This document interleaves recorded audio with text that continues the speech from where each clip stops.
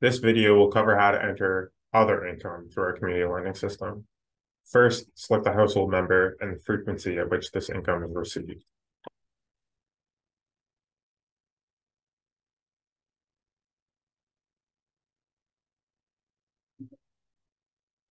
On the third line, you should enter the amount of income received at this frequency.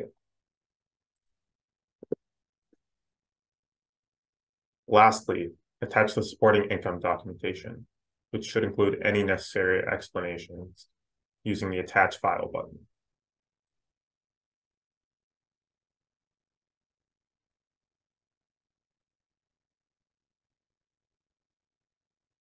Then press Add Other Income.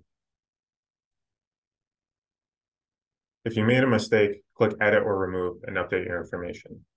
If you need to add another household member's income, please repeat the instructions. If you're finished calculating the sum of income for the household, please press Continue to the next section.